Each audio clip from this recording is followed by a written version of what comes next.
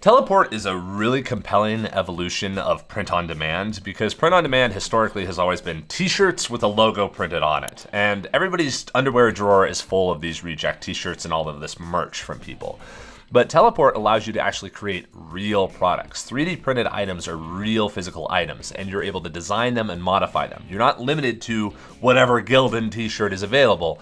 You can actually create something unique and original to where you create a differentiated product brand rather than simply merchandise with something printed on it.